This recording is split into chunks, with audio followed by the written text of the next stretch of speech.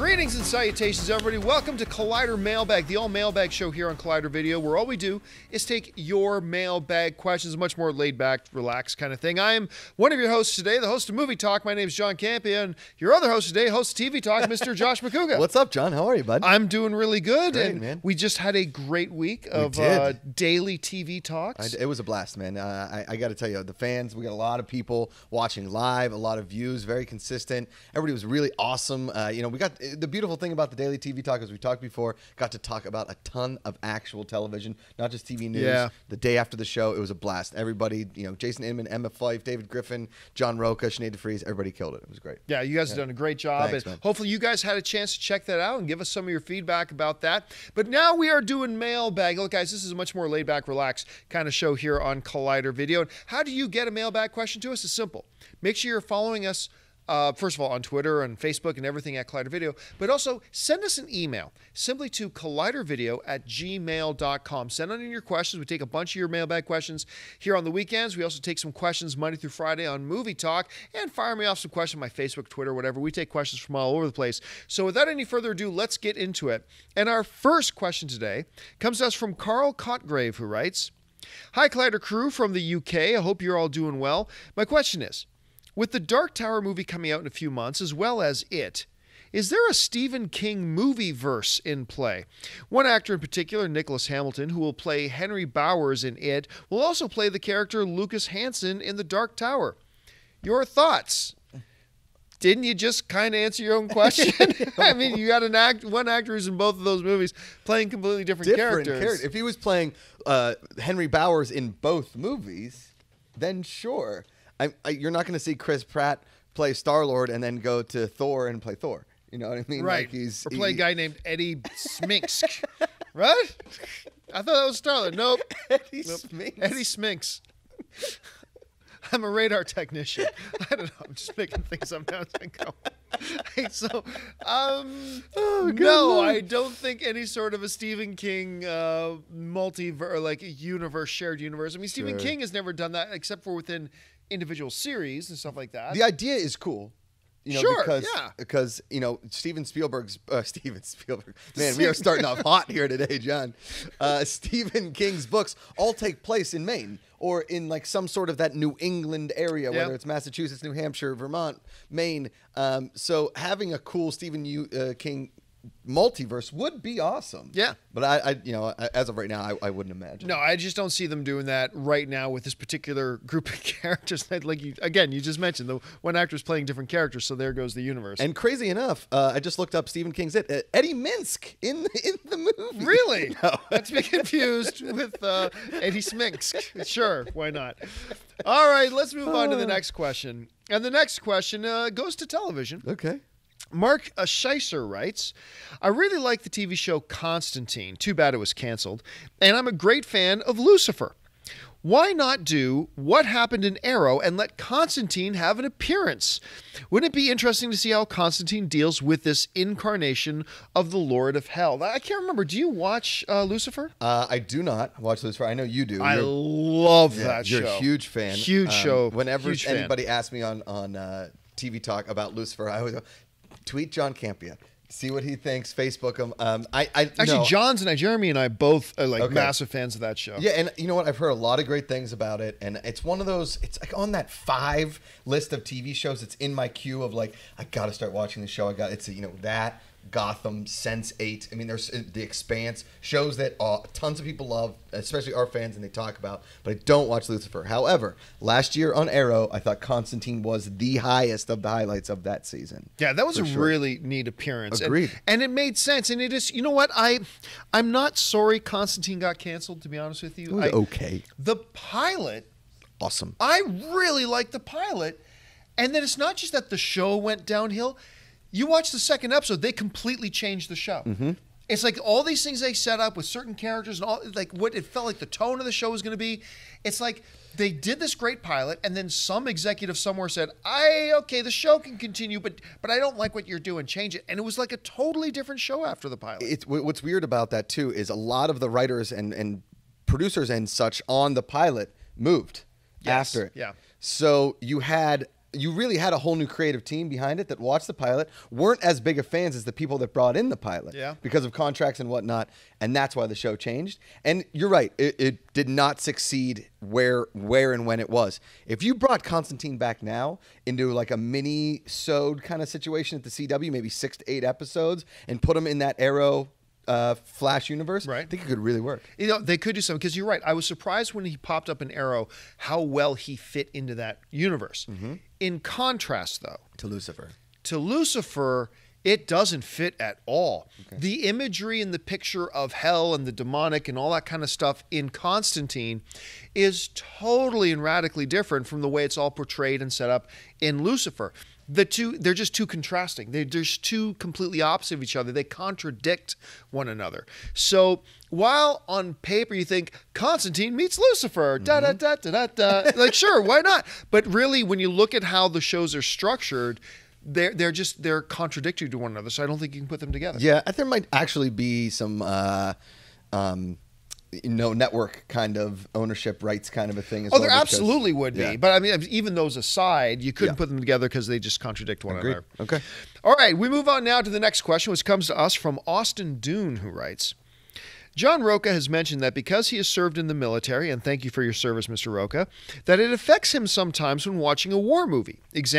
For example, that's not how it was, or that's not the proper way of holding a firearm in battle. Do any of you have past work or life experiences that when you see something in a movie that relates to that event, it immediately affects your overall enjoyment of the film? This is one of the most fun questions we've ever been asked, because I always point out things that I hate. Okay, like this isn't right, that's not right. Okay, here's number one. In the movie The Italian Job, okay, they ride those Mini Coopers over that dam. That's out at Hanson Dam, which is about 25 minutes drive from us here, where we are now. Didn't know that. 10 minutes, 5 minutes later, they're on Hollywood Boulevard. And I'm like, God, they're going to hit traffic on the 170, definitely on the 101. It's going to take them at least 45 minutes to get there. They're not in traffic. Yes, that's one of, but I can go on. Go ahead, you. For me, it was always K-Luck. So you guys know my past lives here. I've worked as a visual effects guy and things like that. Always worked in the realm of computers, right? When it would always drive me crazy would be when, like, and I'm sure this drives people who don't even have backgrounds in computer technology or anything like that. It's like when they go, okay, let me take a look at the picture of this, and some guy goes and types on his computer. It's like, that doesn't bring up a picture. No, yes. And there's a picture taken from a bad little pin camera from 500 yards away. Enhance, and then it just has somebody typing on a keyboard, and all of a sudden this blurry picture gets like, that doesn't happen. That is not how that works. That doesn't happen. So just things like that, especially when it comes to realm of computers. Was people driving in cars going like this. Oh, yes. You can't drive a car. The car like is that. going straight. But I remember once, damn it, I think it might have been a Will Smith movie. It might have been another actor. I can't remember off the top of my head. But I remember there's this one movie where it's like, pull up some satellite imagery. And it's literally of these guys, and he shows them from like a satellite point of view. But then when you cut to the camera of those guys standing there, they're like in a garage. And it's like, I don't care what kind of satellite that is. You can't see these guys. When Mark and I did the CIA training with Warner Brothers, I'm so envious of that. No, that was that so much fun. They were like, let me show you how to hold a gun. They were like, when you watch people holding guns and they're going like this, like you got to hold it up here and certain aspects of it and where you're pointing it and whatnot. And they said, whatever you do, if you are ever shooting a handgun, there is no possible way accuracy can be used when you point it sideways. Hold a gun like this, not like this. The military guys always have the funniest things because they're like, oh, his haircut's wrong, his outfit's wrong, his salute is off. They always pick out the good stuff. Jason Inman, too, always picks out that kind of stuff. It's fun. Oh, for sure. Jason Inman would pick that stuff out. You know, it's always funny. It reminds me, when you're talking about holding the gun sideways, it reminds me of, a date night with Steve Carell and Tina Fey, and when the guy holds his gun, he's holding it sideways. It's the kill shot. It's a kill shot. He's holding it sideways. All right, let's move on to the next question.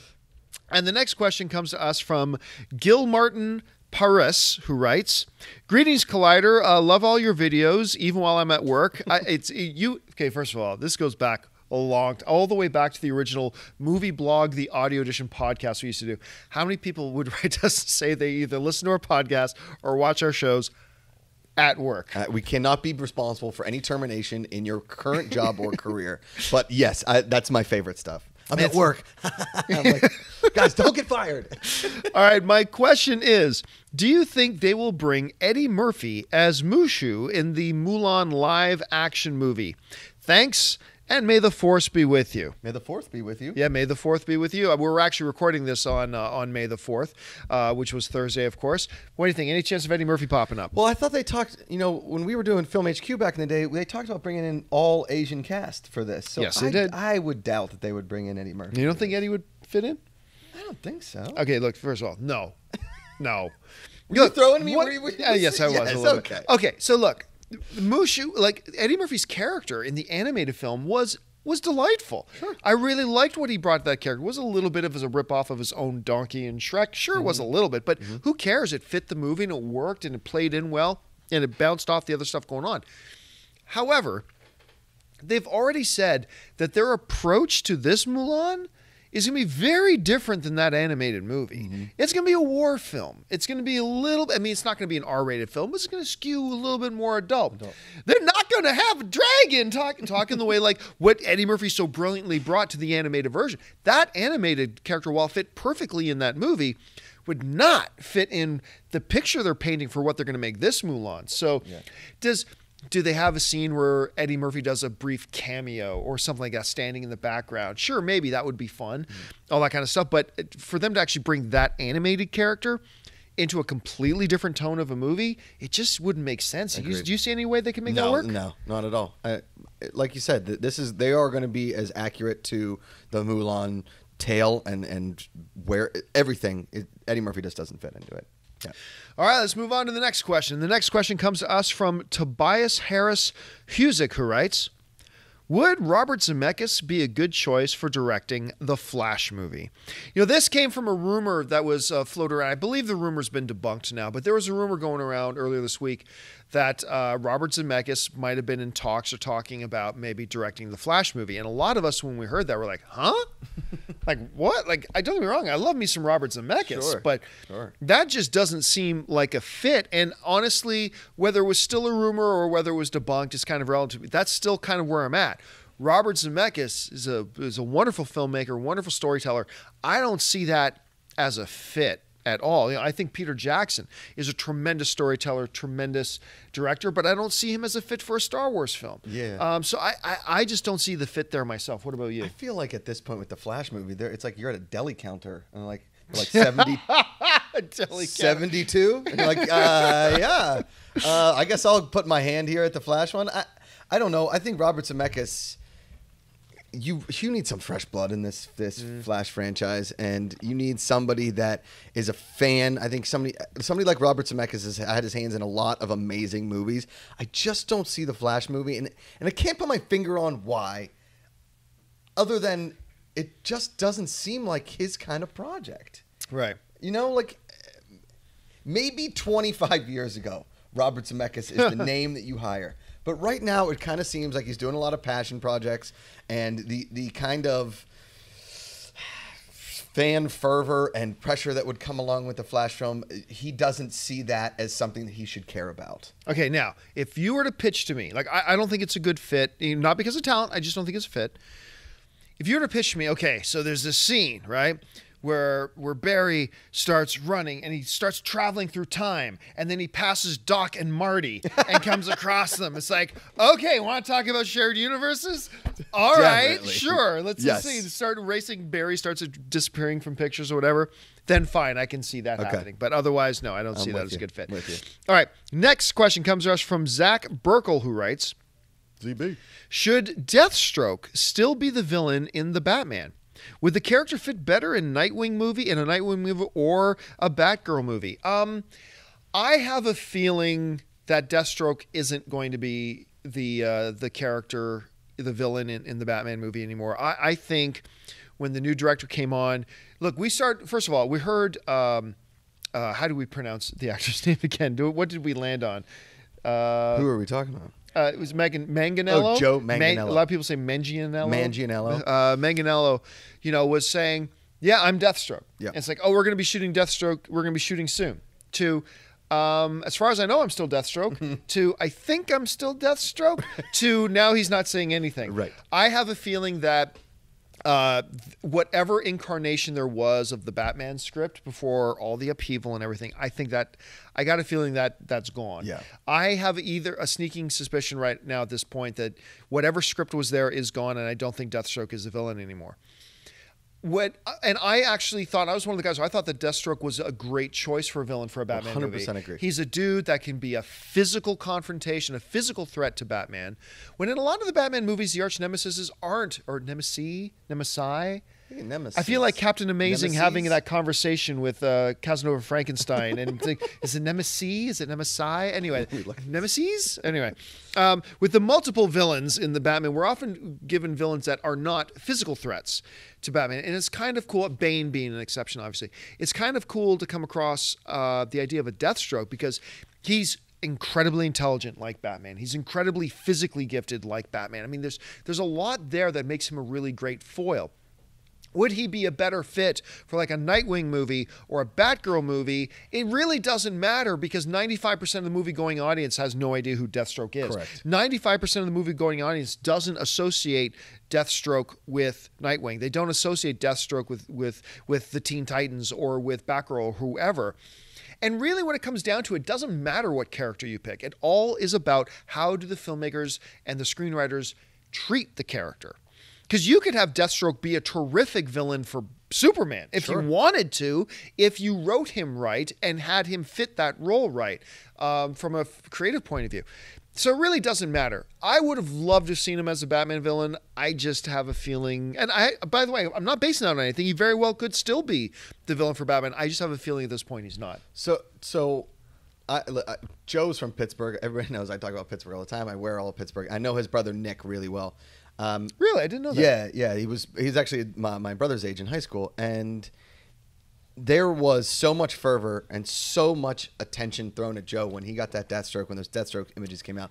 I was one of them. I was one of the guys totally psyched, very excited about that. You know, he's a good actor. He is absolutely jacked, and I think in that role, everybody's like, yes, that makes total sense as Deathstroke. I don't think anybody was not on board with him being the villain. I think everybody else was more worried about what is this movie going to be about than it was the villain. And I would love to see him back as the villain, and I would love to see Deathstroke because you and I are in pretty much agreement. The best villain in the history of Arrow has been Deathstroke. Oh yeah, for sure. Without a in doubt. Arrow, yeah, without a doubt. With our buddy Manu Bennett playing the role, he did such a great job in that. Unfortunately, the television universe and the movie universe are two totally different things, so they couldn't go out and get Manu to go because I think Manu would have been a great on the big screen Deathstroke as 100%. well. But, you know, that's not going to happen. All right, let's move on. The next question today comes to us from Dalton Ham, who writes, what are the odds? You're thinking Roadhouse, aren't you? I am. I knew it. As soon as I said Dalton, you giggled. I knew you were thinking Roadhouse. Okay, odds of a Portal movie ever getting made. Okay, Portal is one of these games, if you haven't played, the gameplay... I've never played. Really? You've never played? Gameplay, it's a fun game. It's a fun game gameplay-wise. In my opinion, what makes that game really special isn't the gameplay, which is fun. It's that it's hilarious. Okay. The script and the dialogue, especially from the computer system and the AI... and it is so funny. There will be cake. I love that game. I just like playing Get into the Next Level just so I could hear the dialogue in the next level. That's why I play it. Now, listen, a while ago, I believe it was J.J. Abrams. And you guys correct me if I'm wrong, but I believe it was J.J. Abrams. Like 3 or 4 years ago, they made an announcement that J.J. Abrams entered into a deal with the company behind Portal and another game or two to develop stuff for the Portal property. And a lot of us got really excited about that because a Portal game, because like I said, the real specialness of that game isn't the gameplay, it's the hilarity of it. But again, the script kind of writes itself kind of a thing. Not taking anything away from how fun the gameplay is. I'm just saying the thing I walk away from really remembering is how funny and entertaining the game was. They made a deal to develop some stuff, but that was years ago. And I have heard nothing about it since. Now, apparently you haven't heard anything about it. I have no. I mean, this is the first I'm hearing of you describing this game. Listen, everybody knows I'm not a gamer. I probably stopped around Nintendo 64, and But the way you describe this game, and we talk about it all the time, there hasn't been very many, if any, game to movie. By very many, you mean any. Right. Like, okay, the Mortal Kombat movie. The original is stupid as hell. It's great. I love it, but it is stupid as hell. It's not. Yeah. So if you're describing this movie this game as something that could be made into a movie that you would enjoy based on a script, it's not the gameplay, it's the script. How has this not been made? I know. Honestly, especially considering that there was a deal made, there was progress being made, and since then I've heard nothing about it. So maybe I'm forgetting about a story that came out 2 years ago about how the deal was scrapped or what. I don't know. But like I said, if you guys know anything more about that particular deal, and maybe it wasn't even J.J. Abrams, maybe it was Joss Whedon, I don't know, but I'm pretty sure it was J.J. Abrams. Jump into the comment section and let us know if you guys know anything more about that. That would be great. All right. Next question comes to us from Ricardo Salazar, who writes, do you think we will see Boba Fett in the Han Solo movie? Yes. Yeah, I as much as I don't want him to pop up in there, I think it's pretty much a 100% guarantee. I will be shocked. I will be really surprised if he's not in there. Yeah, I mean, unless this is so far of a prequel, then we're to see Jango Fett. Would it be in that timeline? No, right? No. Jango Fett would have been dead a long time. Dead. Okay, so yeah, then yes, I would say a young Boba Fett. Not that you can ever see his age because he's always going to have the mask unless he takes it off. One would hope he would always have the mask. Yeah. Look, if Dredd knows to keep the mask on Carl Urban, I would hope they know to keep the Mandalorian helmet on Boba Fett the entire movie. 100%. But you would imagine this would probably be one of his main villains, one of his main foes in the Han Solo if they make a trilogy. You could. I mean, we haven't heard anything about that. So, right. So will he be a main character in this movie? No. Will he pop up? I'll be shocked if they don't do it. Like I said, I don't like it when they shrink the universe. Okay. And having Boba Fett pop up is, once again, just shrinking the universe. I hope they don't, but I don't think they're going to be able to resist. Agreed. I don't think they'll be able to stop themselves. All right. Let's hope he does that dance number that he did in the Christmas special. Come on. Sorry. Boba. All right. Tobias Harris Husick writes, now that you've seen King Arthur, are you more or less excited for Guy Ritchie's Aladdin? You know, it's funny because a couple days ago, somebody asked that very question during the Twitter segment on Movie Talk. So Guy Ritchie has directed the King Arthur movie. I have seen the King Arthur movie. We are not allowed to review the movie yet. We're still under embargo. Yeah. I didn't know that. But we were allowed to tweet out a quick social media reaction. Okay. So I will tell you what I tweeted on my social media reaction, which was simply this. I think I word for word said this. Saw King Arthur. Know what? I really liked it. So there, I can say that's what was in my tweet. I really liked the movie. Surprising, because a lot of the trailers didn't blow anybody away. Well, here's the thing. Yes, I was just going to say the trailers didn't per se blow anybody away or blow me away, but they also didn't make me go, you know what I mean? It wasn't like, oh my goodness, this movie is going to be terrible. It's King Arthur doing ninja jacks. It was actually a pretty accurate representation of what I thought the King Arthur trailer would look like. Right, and coming out of it, so I saw it was me, Perry was there, although I have not had a chance to talk to Perry about it. Okay. Jeremy, I talked to Ellis about Mark it. And Christian, and we all liked it. Okay. Which again, we all walked out going, wow, that was surprising. So what does that do? I was already completely on board. I never would have picked Guy Ritchie's name out of a hat for Aladdin. And I'm a huge Guy Ritchie fan. Mm-hmm. Snatch, one of my all-time favorite movies. Amazing. That movie is so good. Lock, Stock, and Two Smoking Barrels. Stock is incredible. Yeah. Rock and Rolla, things like that. I really liked his take on the first Sherlock Holmes movie, maybe not so much the second one. I am a big Guy Ritchie fan. And so I was very intrigued by his addition to the Aladdin thing. Here's what I'll say. Seeing that he was able to take a mythology like King Arthur, make it a distinctly Guy Ritchie movie while not letting his Guy Ritchie-isms completely dominate the movie and still let its own mythology breathe and live and grow and have a life. If he can bring that same sensibility to Aladdin, I think watching King Arthur has increased my excitement for him doing it. Like one of the things that Christian Harloff brought up, actually, no, I think it was Jeremy Johns, brought up on Movie Talk the other day. So much of Aladdin, whether or not Aladdin will work, is not even who they cast as the genie. It's how they deal with the genie in general. Like, what is going to be their incarnation and their vision of the genie? Is it a blue painted man? Yeah, is it a CG mocap? character? If it is CG, like, what's the design like? Is it going to be a Robin Williams type personality? Or are they going to go with a totally different type of personality?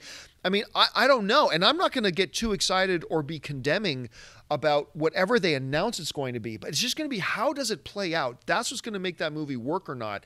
And so Guy Ritchie has his hands full. This is okay. I'm looking at Guy Ritchie's IMDb profile here, director wise. I loved Revolver. I thought that was actually a really well done movie. I like Revolver a lot.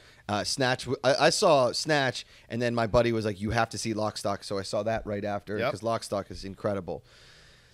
I haven't seen King Arthur. I'm not in your crew, but Man from U.N.C.L.E. may be the most underrated film of 2015. Yes, I loved Man from U.N.C.L.E. And that movie was so un-Guy Ritchie-like. Yeah. Which makes me, because before that, you have the quick shots, the slow-mo, the punches like in Sherlock.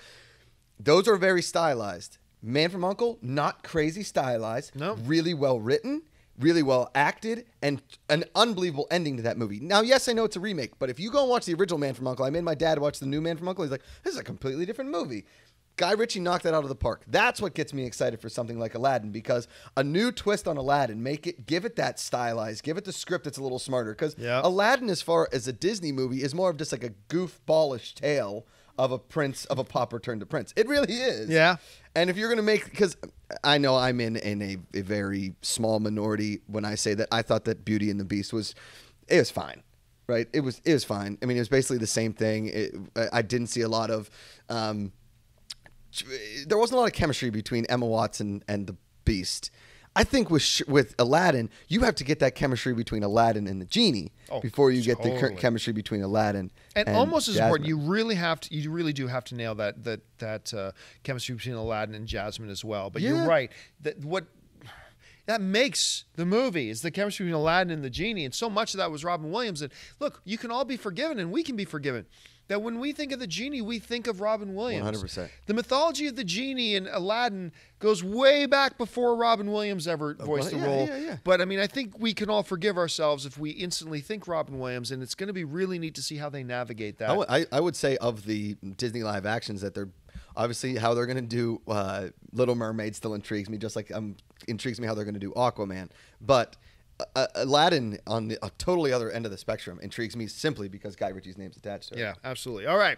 Last question of the day. And this one comes to us from Dan Pluck, who writes, after 15 films now out in the Marvel Cinematic Universe, what would you say are your top 3? Wait, say that again? Now that there are 15 movies out in the Marvel Cinematic Universe, what would we say are our top 3 favorite Marvel Cinematic Universe films? This is tough. Okay, so let me talk contenders first before I just give the top 3. So contenders would have to be Avengers, Captain America Civil War, Captain America Winter Soldier, to me the first Thor movie, the first Guardians, Ant-Man was really damn good.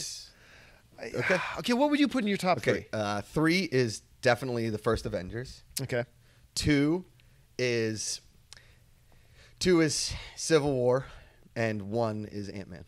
I love Ant-Man too. I do. There's something really special about a standalone movie that really took me outside of the Marvel Cinematic Universe, but also kept me in it. Yeah. Oh, that was very profound. Yeah, thanks. I like that a lot. Okay, for me, my number 1, because it is I still think is the best all-time comic book movie ever made, is the first Avengers movie. Getting into number 2, I guess I would have to go Civil War. And 3, I'm going to say the first Thor movie. Oh, wow. Okay. Yeah, that Kenneth Branagh first Thor movie. It's really, really good. It's so good because really at the heart of that movie, it's not a big superpowered beings battling each other. No, it's a story about a father and his 2 sons. It's a family story, and the drama and the conflict within that, and that's the one where Loki became that. The reason why people love Loki so much is because he's got funny, quippy dialogue. He does. Loki has great dialogue. Yeah. But it's the fact that he's such a layered villain. He's a dude who all he ever wanted was the approval and love of his father. And the real tragedy of it is he didn't realize he had it already. He's Scar.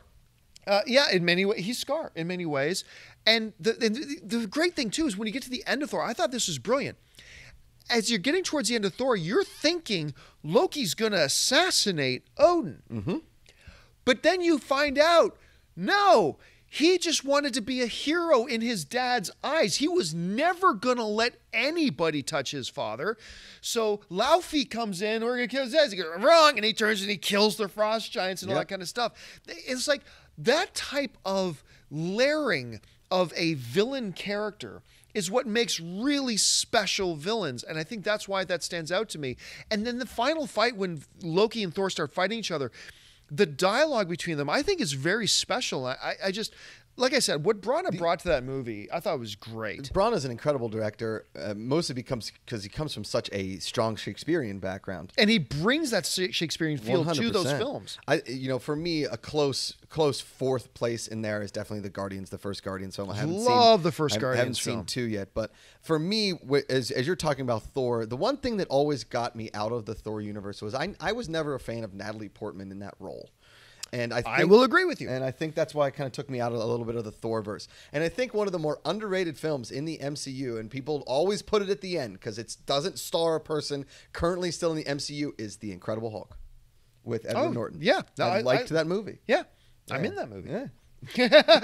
I really like that movie too. Great villain. Mm-hmm. And remember, Abomination is still out there. Oh, yeah. They did not kill Abomination. He's still out there. Actually, a lot of people think that prison that they were holding half of the Avengers in Civil War, in the middle of the ocean, I believe that is the prison they're also supposed to be holding Abomination in. Interesting. So, I mean, I've always wanted to see them bring Abomination back. Yeah. And Tim Roth, who played, what was the character's name? Bansky or something like that? I can't remember what the character's name was.